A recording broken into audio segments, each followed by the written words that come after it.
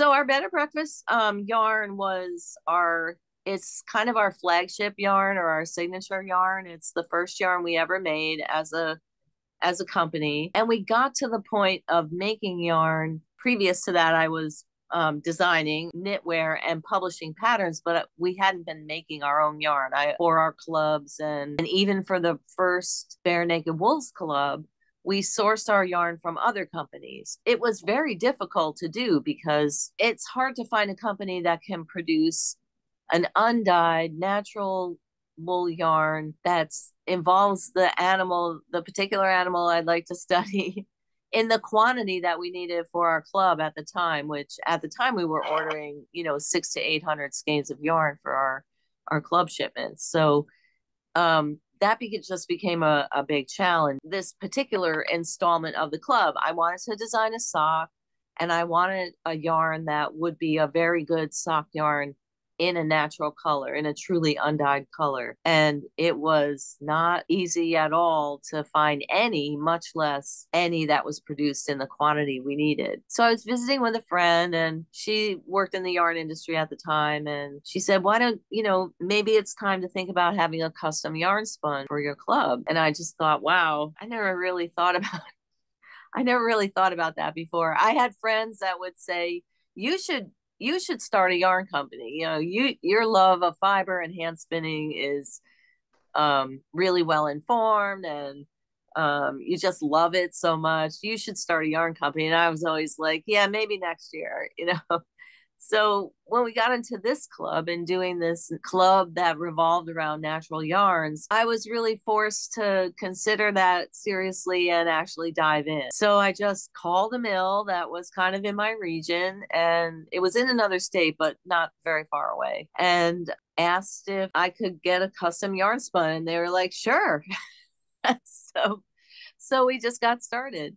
And I explained what I wanted, that I wanted to do something that involved alpaca. And the mill suggested blending it with, I originally thought about doing 100% alpaca, but I knew as a knitter that would not be, it wouldn't have much body and the socks would slide down and they wouldn't be elastic. So I wanted to have some versatility with this yarn to be able to design something and not be restricted to just something specific. So I talked to them about what we could blend the alpaca with, and she suggested merino. And while she had access to superwash merino, which was the first thing I was considering for the sock yarn, she highly recommended that we go with a non-superwash wool.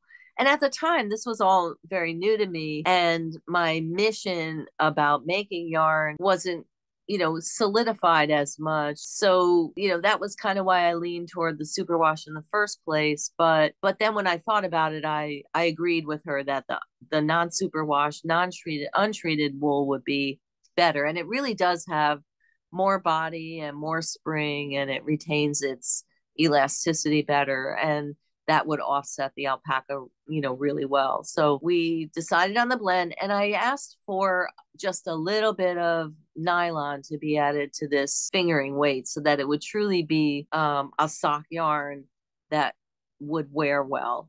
I mean, alpaca has a lot of good characteristics to be a sock yarn, and a lot of people might not think that right off the bat, but oftentimes finer than wool, alpaca is a lot stronger. It has a higher tensile strength. It resists pilling and shrinkage, and it's very warm without being heavy. Some alpaca does wick moisture away from the body along with, and that's where a blending fiber comes in. When you blend fibers in a yarn, you get to take advantage of the good characteristics of every fiber that's included. So adding merino, which is also a really great wicking fiber and has a lot of body and springiness to it, would really play well with the alpaca. For a sock yarn, you want something that's round and cushy and knits up to a very springy fabric and a fabric that has really good recovery. So adding the merino to the alpaca made a lot of sense. And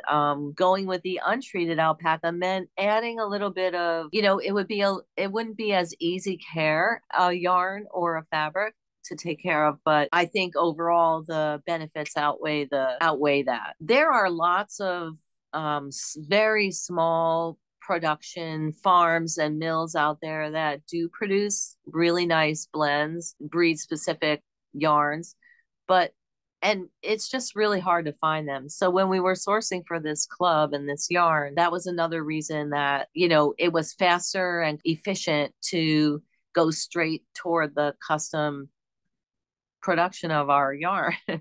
And then once we saw it and it was so beautiful, we also decided to add like a DK weight and bring it out as a yarn line. So that's kind of how we came to doing a custom yarn in the first place. And this mill, after they produced a couple batches for us, it was a lot for them, and they decided they didn't want to commit to working with us kind of ongoing. So we sought out other places to get our yarn spun, and then at that time found a mill here in Ohio that was kind of just getting off the ground and was looking for a steady commercial client. And they took over making our breakfast blend yarn. It was around 2015 or 16 or probably 2014 or 15. And when we went to that mill, first of all, they were raising alpacas. So they were very involved in the alpaca community. And they started a mill in order to service the contacts that they had in the alpaca community. Realized fairly soon that they couldn't really exist or keep going just on those clients. So they started partnering with us in order to have a consistent kind of commercial client that they would always be running yarn for us.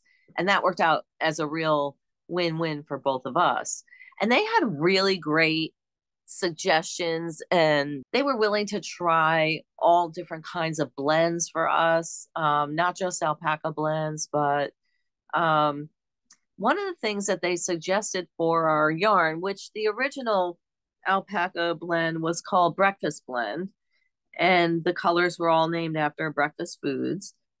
But when we started working with this mill, they suggested dehairing the alpaca to take it kind of up another notch, take the yarn to another level. And that's where we really when we started using the dehaired alpaca, that's when the yarn got a lot silkier. And we noticed a kind of a change in the gauge with it, where it wasn't quite as round, but it was so much softer. I mean, so many people thought it had cashmere in it. And the dehairing process is simply alpacas. For the most part, most of the commercial alpaca that's available now comes from a double coated animal. And those alpacas have a hair coat and a fluffy, very soft undercoat. What you want for premium yarn is to access as much of that undercoat as possible. But in the alpaca community and industry, you can, if you're a grower, a producer, you can send any level of fleece to the alpaca co-op and it will be graded. And the grading process takes into account how much of the fleece consists of hair and how much consists of undercoat or fine wool, a fine wool fiber. And the grading of that fiber goes from the lowest grades have more hair and the highest grades have less hair or no hair, in addition to grading the actual quality of the fiber itself, how strong it is, how beautiful a sheen it has, is there any breakage, is it healthy? But the amount of hair definitely contributes to the level of grading happens around the alpaca fiber. So a lot of alpaca wool blends that you see out on the market are much less expensive. But when you look closely, or even not so closely at them, you can see that hair sitting right on top of the yarn sometimes. And when you knit with it, it'll shed all over your lap as you're knitting. And it's very straight, kind of prickly hair, and it doesn't mix well with the actual alpaca fibers. So the yarn tends to shed the hair as you work with it. And even like I said, sometimes I've been in yarn stores where I see skeins of alpaca yarn that just have all this hair crisscrossed over the surface. It's like, oh, no. But that's, I think, one of the things that makes alpaca fiber feel like it's producing an allergic reaction with people. It the hair can be prickly and it can irritate your skin. The stiffness of it can make it kind of scratchy against your skin. And that's the other thing about alpaca that makes it a really nice fiber for socks and garments that are worn close to the body, is that alpaca does not have lanolin. So it, for people that are allergic to lanolin, they don't get that irritation, and it's a hypoallergenic fiber for them to wear. So anyway, getting back to why this is a good yarn for us. It was a nice way to also segue our club onto more adventurous and onto, I guess, talking about animals with a deep history and a rich cultural connection. So the alpaca animal is belongs to the South America camelid family, which includes llamas, vicuña, and guanaco as well. The African and Asian camels are actually distant relatives of this strain of camelids. The ancestors of the alpaca were thought to have migrated from the North American Southwest to the Andean region more than 50 million years ago. When they became extinct in the North, their wild ancestors were domesticated in the South and evolved into what we know today as alpacas and llamas. DNA studies show us that the smaller single-coated alpaca is the result of selective breeding of the vicuña stock, and that the larger double-coated llama is a direct descendant of the guanaco. So within the camelid family, you have vicuñas and alpacas from one strain of DNA and guanacos and llamas from another strain of DNA, but they are closely related. And down the road a little bit, we'll see that they actually can interbreed. So they're close enough in their DNA to be able to produce offspring together. Domestication of the alpaca seems to have occurred independent of and earlier than the llama, probably around 7,000 years ago. So curiously, both the alpaca and the llama appear to have been bred quite early on in mankind's own journey, but for different reasons. So with the llama was employed mainly as a transportation and pack animal, alpacas were bred for fiber production. So late enough in the evolution of mankind to be seeking fiber for making clothing and household items. Alpacas as a breed they're very tolerant of harsh climatic conditions, as well as very tolerant of deprivation in terms of food and water. They're also highly disease resistant. And as we've talked about, which if you're brand new to this, you haven't talked about it, but as we've talked about with other animals, harsh climatic conditions are one of the big factors in producing fine, warm, luxurious fibers. So, for instance, cashmere goats, goats that produce a lot of cashmere, a marketable amount of cashmere, live in very, very harsh conditions. And alpacas the same. You can breed them elsewhere, but they will produce the more highly productive ones are living in more harsh conditions. There are approximately 3.5 million alpacas in the world today, and about 80% of them live in Peru at an altitude of 10,000 feet above sea level. So there's a high concentration in one fairly small area of the world. If you look on a map at Peru, it's, compared to the rest of the world, it's a pretty small place. The remaining 20% of alpacas are spread mostly across Bolivia, Chile, Argentina, the United States, Australia, and Great Britain. So 75% of the world's of Peruvian alpacas are held in the care of traditional herders. And this species are divided into two types. So the domestic alpaca, as we know it, are divided into Huacaya alpacas and Surrey alpacas. 90% of them are Huacayas and 10% are Surreys.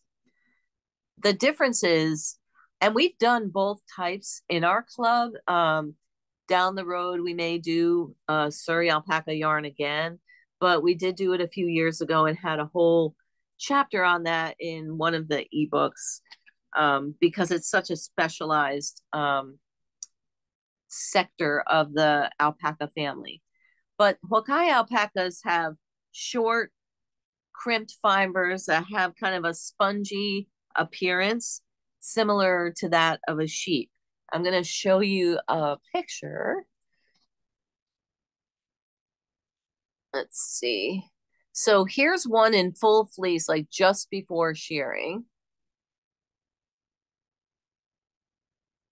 So you can see how long and fluffy they get. And this is one that would be grazing out, kind of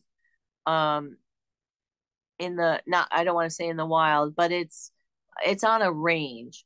So it's not, it's domesticated, but not in a smallholder's farm. Now here's one from a farm that some people that I know have, and they're you'll see why I'm giggling. So these are their alpacas, and you can see how fluffy they are, and how when they're sheared, they're also somewhat groomed. They are cleaner, and their their coats have been sheared to have a shape to it, almost like I always think of these alpacas as like poodles. So depending on how many alpacas you have and your situation in terms of where you keep them, you can keep them fancier and cleaner. And also, these people show their alpacas. So their alpacas need to be groomed somewhat differently than someone who's herding alpacas out on the range. Okay. Anyway, the Hokkaias have that round fluffiness to them, and when their coats are even a little shorter than this, they look a lot like a sheep. Suris have straight silky locks that fall into almost like dreadlocks, and they get very long, like up to I think 48 inches or something like that. They can be. It just kind of depends on how tall the animal is and how much of a fleece they can carry. But I've seen them at shows where their locks are falling all the way from the top of their back to the floor. And when they prance along, the silky fibers dance, kind of jog up and down. They're very fancy, and they seem to know it. So the Surrey type of alpaca is very, very silky and soft. It doesn't have the crimp it doesn't have any crimp really. It's just kind of an S-shaped fiber that falls into a spiraling lock, a lot like a mohair goat does, where the Hokkaias have crimpy, springy fiber that is it's it has more versatility as a spinning fiber because of its crimp and its loft. Um, so alpacas were initially domesticated in the Inca Empire, which existed from approximately 1400 to 1525 BC and was one of the most prominent civilizations of the Americas. Um, it exerted power and influence over what is now present day southern Colombia, Ecuador, Peru, Bolivia, and the northern reaches of Chile and Argentina. Alpaca and llama were treasured within the Inca civilization and played an integral role in their everyday life. The animals were used for garments, fertilizer, fuel, hides, and meat, as well as transportation for goods and communications. Processing of alpaca wool was central to life in the empire. Everyone was involved in the wool industry, working within the program to established by governing authorities. So it was, you know, highly regulated and very, and they considered the wool to be very precious. So it was a an industry akin to what we have today as a cashmere industry or a silk industry. Very the the breeding was very pure and regulated, and the treatment of the fleece was also um, very, very highly specialized. Um, After shearing, fleece was stored in royal warehouses to be distributed according to each family's needs. Wool processing was largely the domain of Incan men, while women were assigned tasks of spinning and weaving. Royal administrators supervised the distribution of supplies and the quality of work. Agriculture, textiles, metallurgy, and pottery were the most important economic activities of the Incans, who developed a highly evolved standard for fabric design and quality. Textiles had practical, religious, and social significance within Incan culture, representing the most prestigious of gifts. Citizens that distinguished themselves in serving the empire were rewarded with clothing. The finest alpaca and vicuña fiber was so valuable that it was worn and used only by Incan royalty in cloaks, robes, rugs, hangings, and wall tapestries made from fine alpaca that had a silky sheen and colors that were not yet known in Europe. So dyeing was also a highly specialized um, craft, and the people who did it were ranked very high in the royal court. Fine fibers and textiles were precious to the Incas in the same way that gold was to the Spaniards. They considered the alpaca a source of wealth and used it as legal tender. Clothes and textiles were exchanged during diplomatic negotiations. The dead were buried in their finest clothing, and textiles were burned in offerings to the gods. Soldiers wore textiles with colored feathers, while young boys of noble lineage received robes made with gold and silver thread during their manhood initiation ceremony. So that was the heyday of the Incan culture, and alpacas were at the top of their game in terms of notoriety, breeding, and fiber production during this time. The Spanish conquest of South America in 1532 had a disastrous effect on both llama and alpaca populations. The Spaniards considered they were in South America for gold.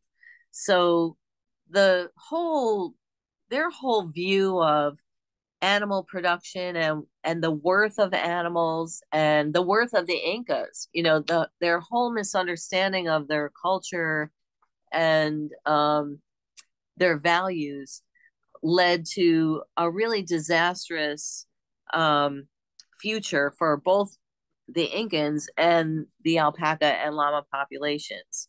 Um, the animals, now considered to be of little value to the Spaniards, were herded together with European animal stock and driven from the coastal and valley terrain where they had been raised. Um, and so massive mortality was the first result of that displacement as the herds were pushed to extreme high elevation pastures where that's where they're mostly found today. In addition, the Spanish introduced their own livestock, sheep, goats, and cattle, and mixed them all in, bringing with them diseases that affected both the animals and the native Indian populations, so that experienced herders and breeders decreased in number as well. Um, the handling of llamas and alpacas became disorganized and left to people who didn't know what they were doing. And the highly regulated breeding programs were left unchecked and were eventually lost. But the but a large amount of unchecked crossbreeding was the negative result of that. Because alpacas and llamas interbreed readily, the situation evolved to a point where it's kind of challenging today to locate and study pure alpaca animals. Um, and I just want to show you an illustration and a couple of photos. So this is a antique illustration of alpacas, llamas, and vicuña kind of next to each other. Remember again that the alpaca is kind of a descendant of the vicuña. So it has some of its characteristics, but not all. And the vicuña is a wilder um, is wilder with more pure genetics, and so it's leaner. the the fiber coat on it is not as long. The alpaca is a little bit deceptive because part of the length of the coat is the hair coat being long, and the hair coat protects the undercoat, which allows it um, to grow a little bit longer, I would imagine too. The vicuña only has the soft fiber coat. It doesn't have a hair coat. So its fleece is a little more exposed. It's under, the coat that it carries can be shed more, if you don't catch it at the right time when it's ready to shed so that it can be combed out, the fiber will just be lost. It'll just fall to the ground.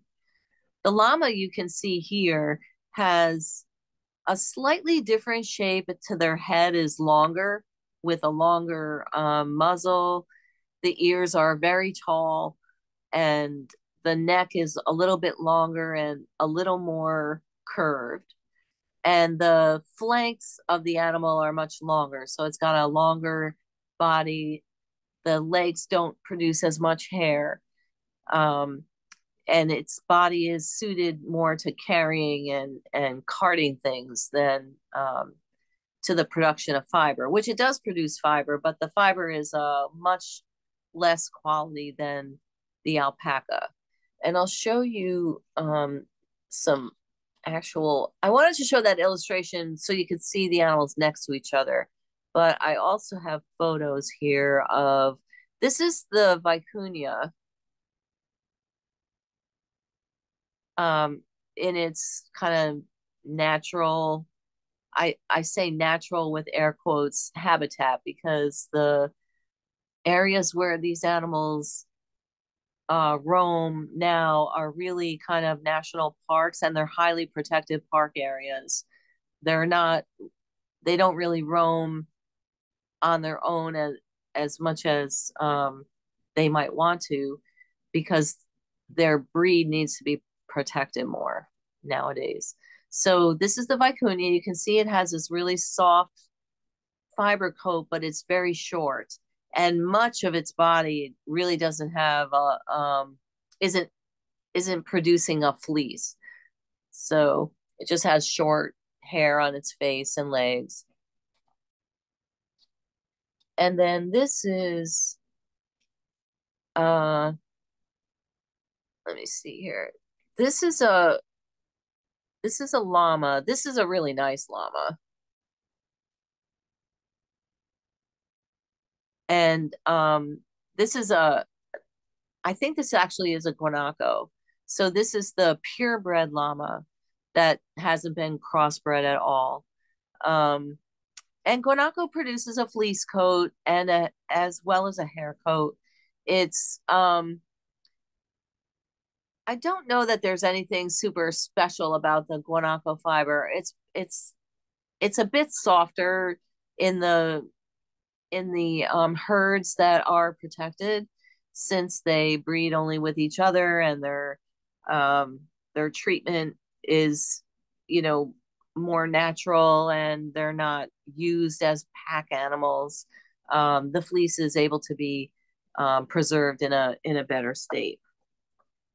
And then this is one more photo of uh, a guanaco with its more summer coat. So you can see this is a really large animal. The um the the coat here is not that full, you know, it hasn't developed its full winter coat. It's kind of got spaces in between some of that hair. Those get kind of filled in a little bit more as winter comes on, just like most dogs, or, you know, cows, or any animal that um you might have contact with. They have a kind of lighter, um, less fluffy coat in the summer. Okay, where was I here? Um,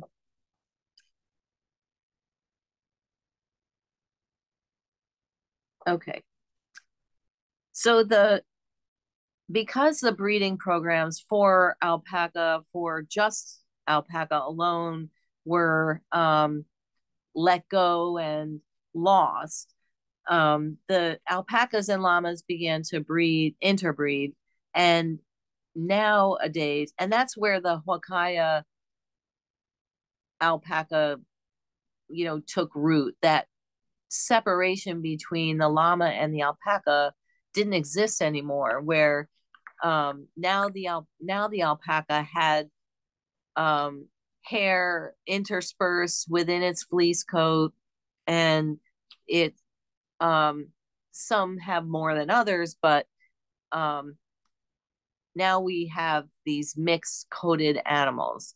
And the same thing on the llama side too. The llamas developed the ability to have an undercoat.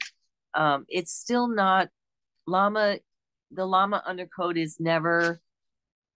Um, it's not quite the same quality, although it is the llama. The one thing we do get from the llama now is that downy undercoat.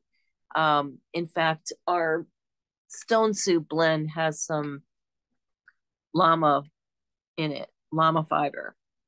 And when we talk about llama fiber, the only really usable fiber from the llama is that undercoat in terms of making textiles. The hair coat is used for all kinds of things, can be used for all kinds of things, rugs and felted objects, and insulation, and all kinds of things. But the undercoat is actually very, very fine, like dryer lint, and highly prized blending fiber. All right. So the alpaca remains a key component to the economy of over 65,000 Andean families who live and work as herders and breeders in remote areas under extreme conditions. Um, they share the native environment with the animals that they herd, and these herders practice traditional breeding system. Women may, and mostly the men. So the males do the herding and the breeding, and the women maintain the spinning and weaving traditions, producing rugs, clothing, accessories, and decorative items that are worn by their families or sold at local markets. Alpaca meat is the main source of protein in the daily diet of native herders, um, who sell and trade excess fleece at market to obtain other essential household items, with cash. The alpaca fleeces are usually purchased by large processors and then cleaned and resold on the domestic or the global fiber market. But the raw fleeces go through several hands before getting to the global market. And that's one of the reasons why the prices are, higher for this fiber. Peru remains the largest producer and exporter of alpaca fiber and fleece, and they ship approximately 4,000 tons of alpaca fiber annually, with Italy, China, and Great Britain as the top three importers from the Peruvian market. Peru exports nearly 40% of its ready-made alpaca products to the USA, making it the top market for textiles, clothing, and accessories made from alpaca.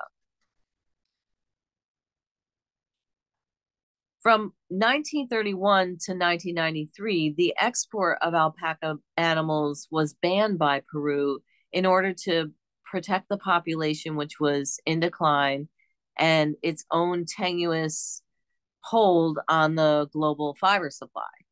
So there was this period of 60 or so years where there was no way to get alpaca fiber except through Peru, unless you got it through Peru, but through a secondary market in Italy or Great Britain. In 1993, when the government determined that the alpaca population had bounced back to an optimum level, they authorized herds to be exported to the United States, Australia, and the UK. And today, these three countries have the largest alpaca populations outside of the Andean region. The American and Australian breeder societies have closed pedigree lists to discourage further import of alpacas and to allow their own alpaca populations to grow and develop. The goal being to breed native alpaca strains on American soil and Australian soil for export, and to establish onshore fleece and fiber industry. So as we've talked about with different sheep, like the Gotland and the Wensleydale, I think we talked about this. Once the sheep has been taken from its native environment and bred and populated another environment for long enough, there is a likelihood that the fleece quality and lots of other things about the animal can change if the animal is solely bred on in another geographic climate. For instance, the United States has mountains, and we have harsh climates, but nothing like the high Andes mountains. We just don't have that here. So, and many people who want to breed alpacas don't live in our harshest climates. Our own high mountain areas are more populated by tourist attractions than ranches and farms.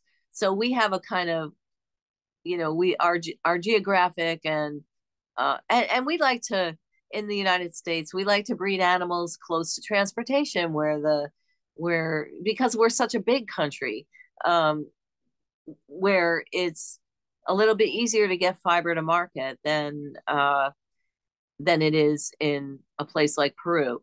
And also, we have very centralized areas or centralized locations for processing fiber.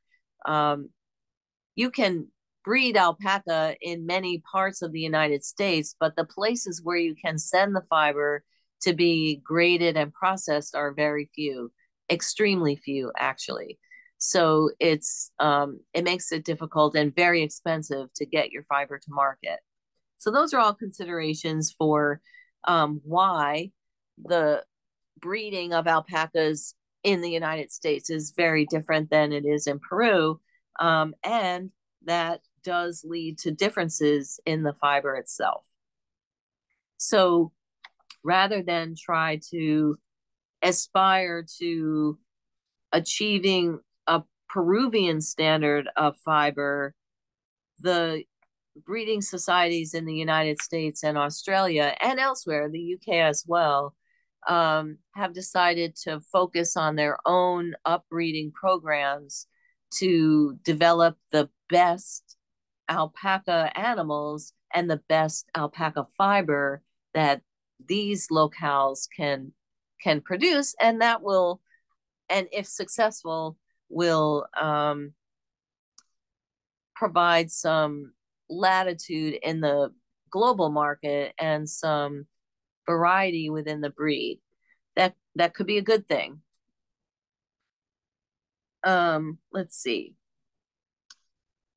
The alpaca that we use now is in the bed and breakfast now, and we've gone through quite an evolution of um, sourcing alpaca from different places. But currently, the mill that makes our better breakfast yarn has fallen in love with this fiber that they bring in from a Peruvian co-op. So where we started out sourcing our fiber domestically, it has gotten what we have found, and we found this with other fibers in the past that we talked about, like the organic cotton fiber. It's actually got a smaller carbon footprint when we bring it in from Peru. So, for myriad reasons, from the from the feed that they give their animals there, to the conservation of water that they have there, to the localization of the processing plants so that it's um, using much, much less modes of transportation. The fleece is traveling much less far and not crisscrossing the country as much. And so we actually find that transporting it from Peru to the Midwest here is much less expensive than sourcing it, say, in Texas, or even some of the areas close by that we used to source from. I mean, we used to get fiber from Pennsylvania and Ohio and Michigan, but it was very expensive and it wasn't as cleanly raised fiber as we get from Peru. So it's also really, really good quality. So that's another factor. So you balance all of those things and come up with the best, what you can do to get the best choice for both, for three reasons: for quality, environmental concerns, and price, and and quality being the most important. Okay. Um, Another thing about the Peruvian facility that produces this fiber is that they use the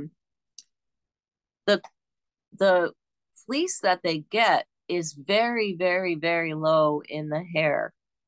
And so they are able to get almost all of that hair out just by spinning it and not, and, the regular processing. And almost, they almost don't have to use the dehairing equipment at all. So that's another energy saving facet to sourcing the fiber there. All right, let's talk a little bit about the fiber itself. The alpaca fiber has a very fine, light fleece. It's soft and durable and luxurious and silky. It's similar to sheep's wool in its actual chemistry, but it's warmer and it has no lanolin, so that makes it hypoallergenic. Um, the presence of hollow core hairs in the fleece increases its thermal qualities and allows it to resist solar radiation, providing the animal with a permanent protection against extreme climatic change. So what that means is that the fibers themselves are cannular or tubular. They're actually hollow and they function like an ampule. The air inside that tube acts as an insulator for the animal because, as we know, it's when you contain air, that's insulation. The fiber itself isn't necessarily the warming factor, it's the trapped air that warms us and them. So the hollow core fiber provides them with um, both the ability to stay warm in the winter and cool in the summer. And so it allows them to be in these extreme conditions and to roam mostly on their own without interference. The the parks that contain the vicuña populations are highly guarded. Those animals are protected with everything the Peruvian government has. Um, and so it's not possible to get in there and fawn over the animals and keep a super close watch on them. Alpaca fiber has a structure again similar to sheep wool, but it's both stronger and softer. The fibers that have scales, the scales are shorter and flatter than those on the wool fiber, and that, sorry, my throat is dry. And that translates to an increased luster, wrinkle resistance, low pilling, and an overall silkiness of the fiber. And at the same time, while the fiber is being processed, those characteristics reduce friction and stickiness, between the fibers. So the resulting roving and spun yarn tends to be more limp and splitty and has poor recovery as a knitted fabric, but also doesn't felt as easily. So those scales being flatter and smaller mean that they don't bloom out and catch on each other and make the fibers get tangled together. And that keeps it very silky. So what that means for us is that the resulting fabric can have stitches that separate easily. Those properties highlight irregularities in tension or texture. And in addition, the lack of springiness causes garments to become shapeless rather quickly. You can add more twist to a yarn to give it more body, but that can reduce the softness that we love about alpaca fiber. So it's better to kind of work with the fiber and make the most of its strong points than try to fight it and make it do what it's not really intended to do. So there are two types of alpaca fiber, as I mentioned earlier. The huacaya, which is 90% of the fiber produced, or the animal population.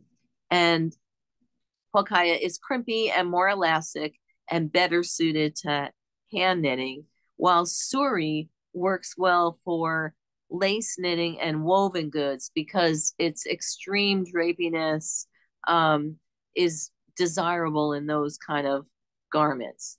And extra structure can be built in with weaving patterns and blocking in the case of lace fabric.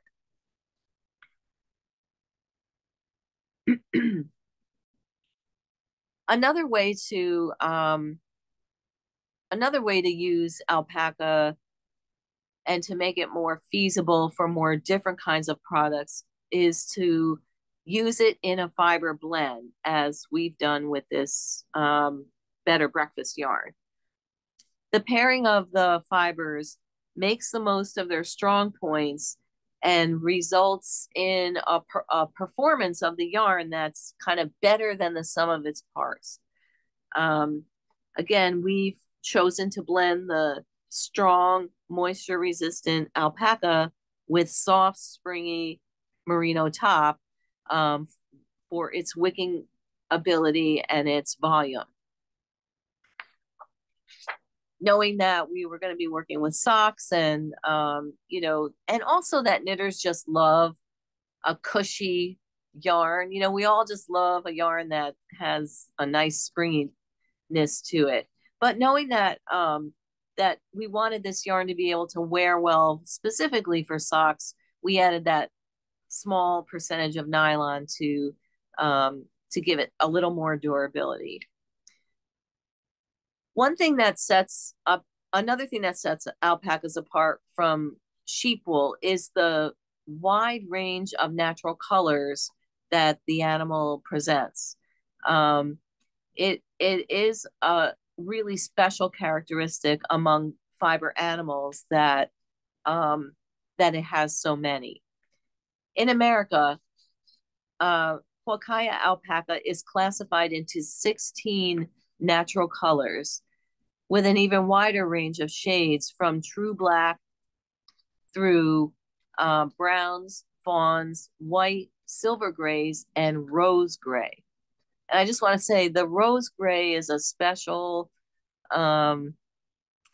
gray that's produced with it has a pinky blueness to it. So we actually have two colors. I just want to show you.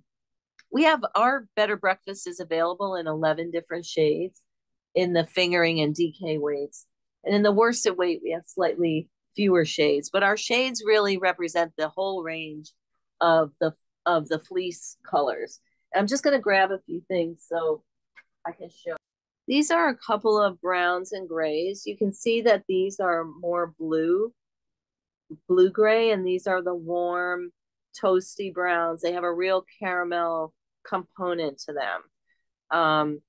So where in sheep wool we say gray, and you may get anything from a brown to a blue gray, with alpacas the gray is blue gray. It's a subset of black, a true black. And the browns go from this super dark brown all the way to a milky fawn color and white. So they're very warm and toasty. And of course you can mix them. So these are kind of clear cut brown and gray colors. And then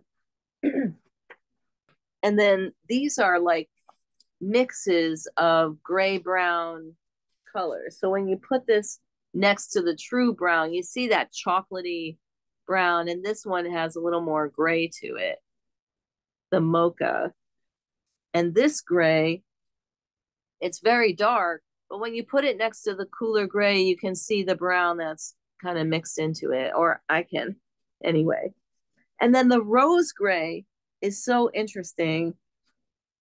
So here's our blue gray and our chocolate brown. And then here's the rose. It's got this it's like it sits on the fence between the two. When you put it, when you put it next to a brown, you can see a lot more of the gray in it. But when you put it next to a gray, the warmer tones come out. And so it kind of straddles the gray and the brown. And we have this in two shades. This is the darker, the muesli, and then the porridge is a paler shade of the rose gray. Um, this has a little bit of a few other colors mixed in, but largely we're using the rose gray here. It's kind of a special, more rare color. The color range is wide, but it isn't evenly distributed. So there's actually quite a bit of black alpaca out there and lots of white, as with all other fiber producing animals today. And plenty of gray, but I'm sorry, plenty of fawn, but the silver gray and the rose gray and a reddish, there's a reddish brown that I'm always craving to get. And it's so hard to get. It's like a cinnamon brown. And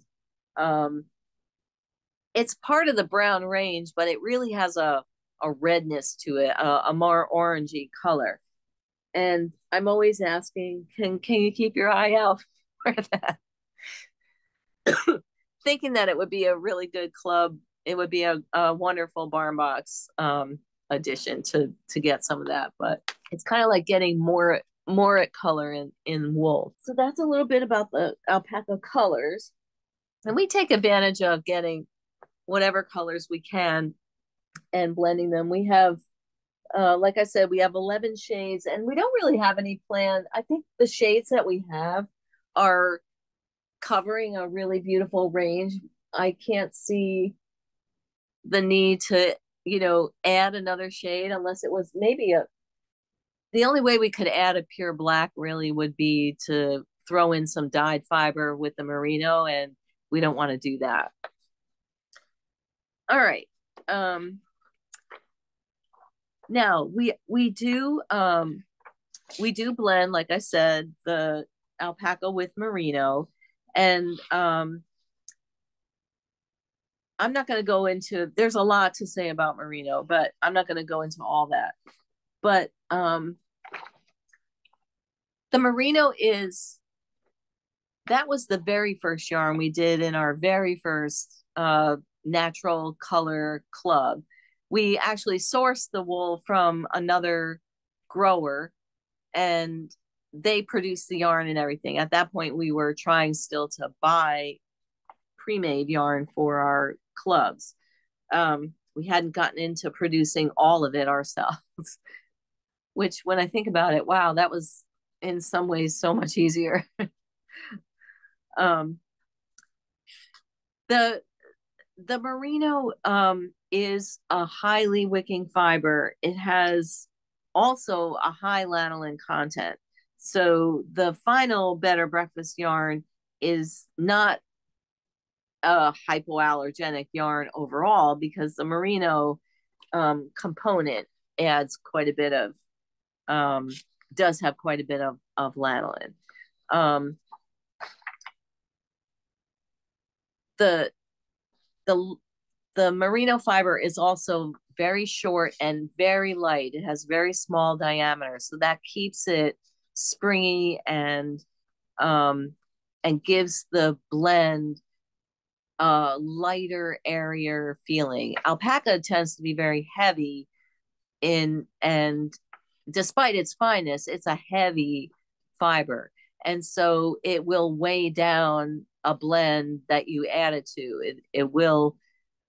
You'll feel it when you pick up a skein that has alpaca in it. And the merino just gives it something, it gives the yarn structure some space inside to trap air and keep itself springy, and to add, like I say, recovery, because with a sock yarn, you definitely want that. Merino can be spun very tightly because although it's very soft and very fine and very short, its tensile strength is very, very high. So it can be spun tight twist, it can be spun soft twist. Um, but we went with this yarn. We decided to go with a 3-ply construction and a softer spin, a softer um, amount of tension to it, so that it would be a fingering yarn that could be used for socks, but could also be used for other items like shawls and fingerless mitts and other things that you might want to wear, where you don't want that overspun yarn quality to come through. So it's a very versatile yarn. The ingredients in it are very high quality and also thoughtfully put together to perform the best that they can. And I have to say, I've knit socks for David a few times with this yarn, and it is surprisingly high wear. I mean, he goes through socks easily, and even commercial sock yarn with lots of nylon in it. I mean, he blows through socks in a couple of years usually, and he does wear them all the time, and that's why. But he's a big guy, and you know, he just seems to wear his stuff out much more easily. And the original socks that I made with the breakfast blend yarn lasted him for 4 years. So that's pretty, for him, that's like, a marathon, a sock marathon. Um, the original pattern that we did with this yarn was the waffle creams.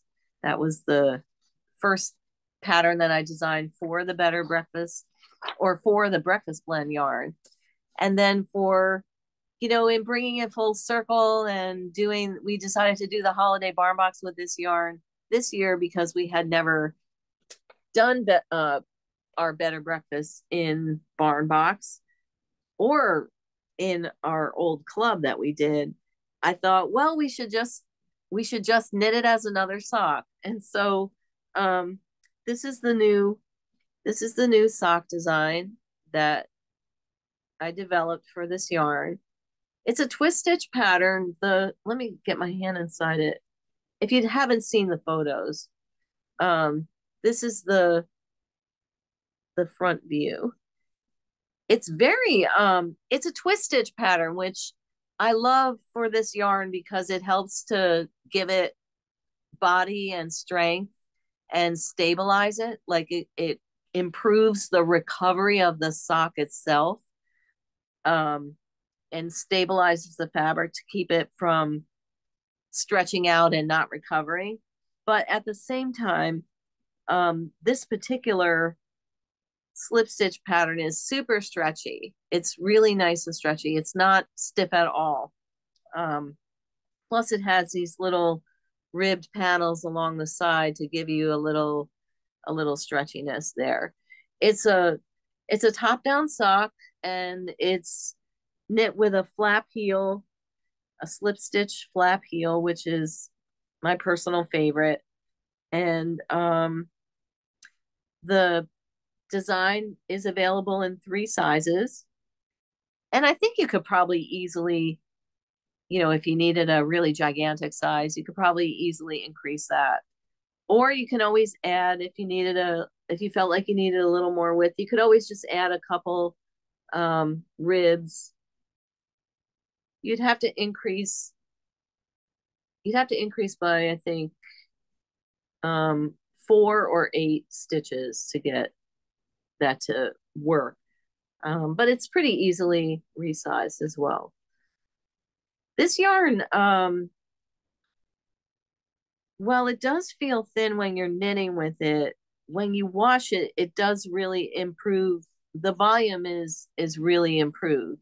I know I like to knit my socks on size 1 needles for a fingering yarn, and maybe like a 1.5 or a 2 with a heavier yarn. But some people really like a more solid sock fabric, and you could always knit this you could always go down to a zero with this yarn, and it wouldn't be, it's so soft and pliable in your fingers and so buttery, it wouldn't feel too difficult to knit on an even tighter gauge if you prefer that. You'd have to go up a sock size, but um it would probably be really, really dense and but still very comfortable and not uncomfortable to knit with at that density. Any questions or anything you want to say? I feel like I've been talking on and on and on. Anne, have you ever been to the Buckeye Alpaca Show? They do At it the at Summit County Fairgrounds twice a year. Oh no, Yeah. I've been down to the huge one in Columbus Oh, at they the do. Yeah, they do one in Akron twice a year, and I dragged my daughter to it a couple years ago, and I took some pictures. So here's a Surrey oh alpaca. I uh-huh don't know if you showed a picture of that, but you can see the long, the yeah long coat. And I thought I had a picture of that cinnamon color that you were talking about, but I don't yeah the I don't cinnamon think it is. I had this little baby one, but he's not really cinnamon. He's more it's fawn. yeah, it's really a brown. It exists in the brown range. It's just that for some reason in some animals it's super concentrated. Yeah, those ones in the background might be kind of that color Exactly. over Yeah. there. But They're yeah, almost it like a was fun. It was really fun. They are so cute. They kind of bleat like sheep. they too. And they were just, I just thought it was great. I'm going to try, I just put it on my calendar. I just looked it up. It's in March 23rd and 24th this year. And they Oh, do good. it in the fall too. They do it in November.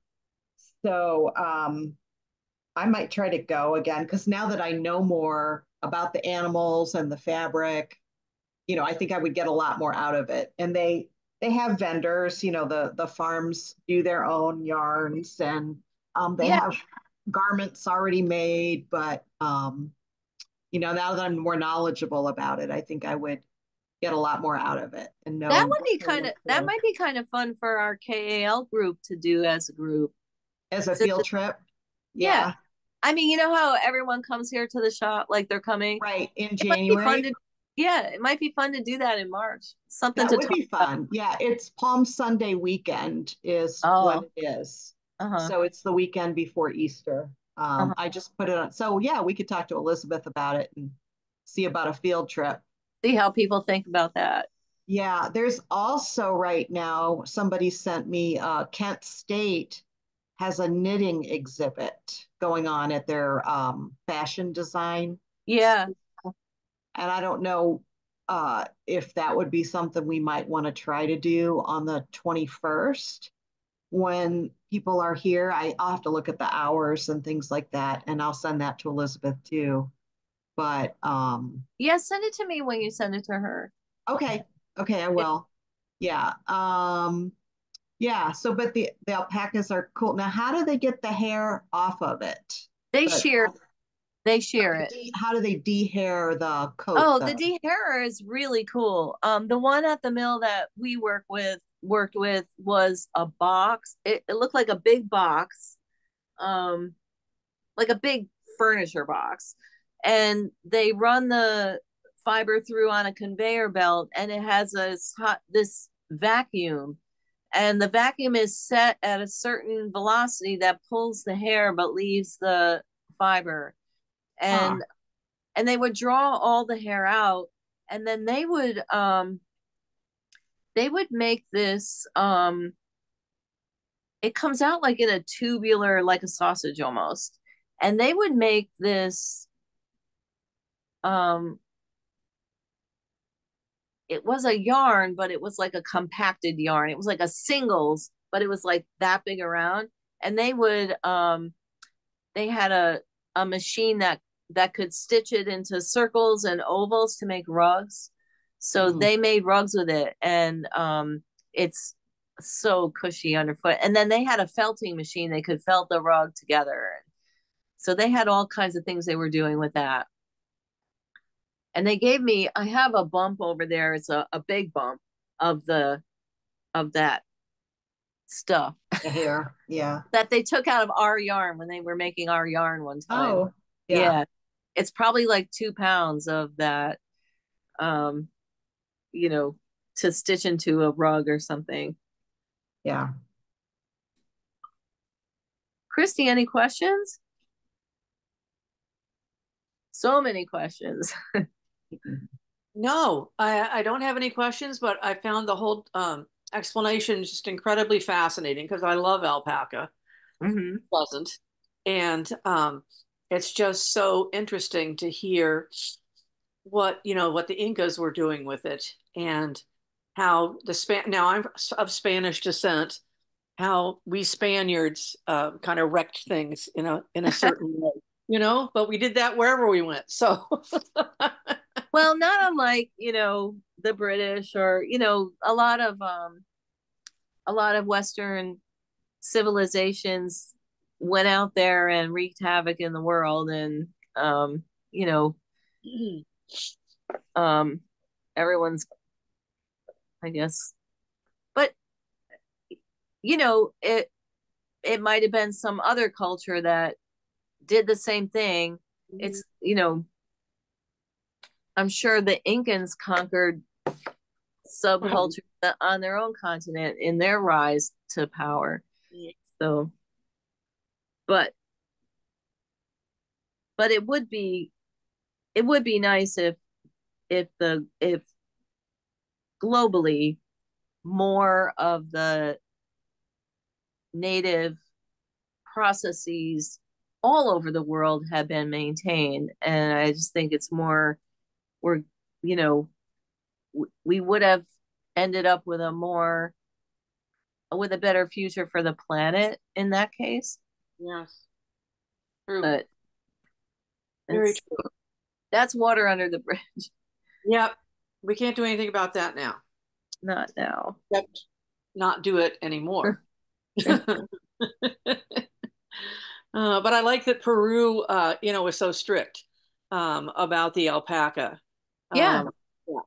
it's So, just, it's like many of um the ancient fibers like silk and cotton, there are all these really interesting histories behind them as to how, and we're so fortunate that those cultures did all that it's fascinating that in modern times we think of them as primitive cultures when they had all these highly specialized skills and processes and um, techniques that we are actually benefiting from.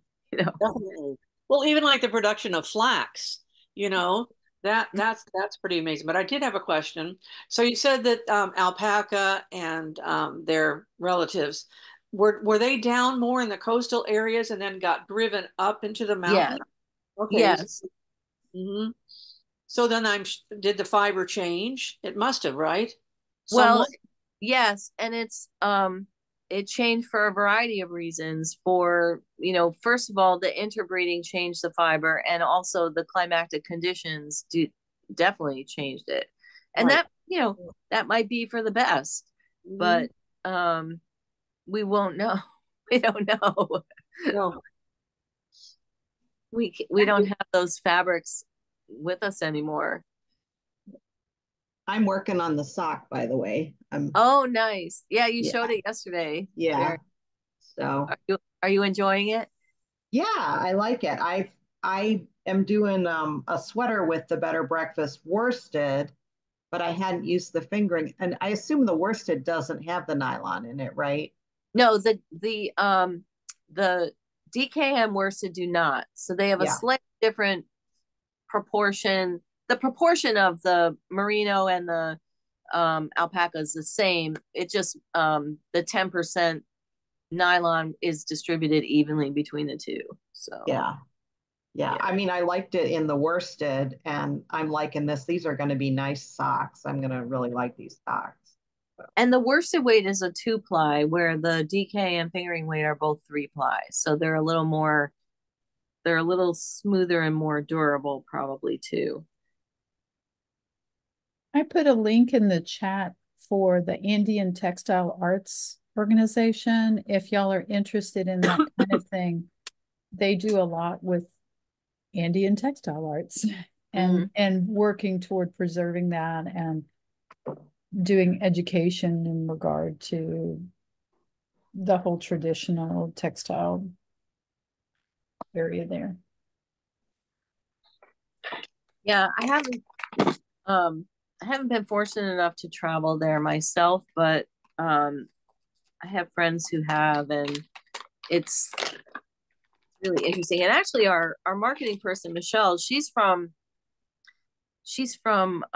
Ecuador, so she knows all about all that stuff. So that's our little taste of Barn Box for the holidays. Although I think most of you are already subscribers, so I don't have to talk you into subscribing.